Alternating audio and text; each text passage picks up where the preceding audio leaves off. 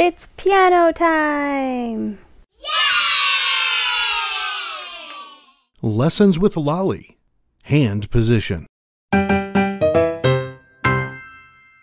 In the heart of Rainbowville, where the colors of the rainforest sparkled in harmony, Lolly the Lorikeet decided to once again delve into the art of playing the piano by teaching his friends.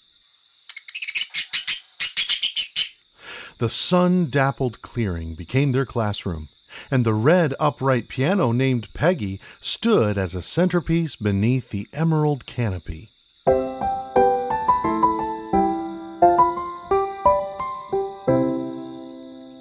Lolly gathered a group of excited students as Melody the monkey, Sammy the squirrel, and Reed the raccoon hopped and jumped into the clearing.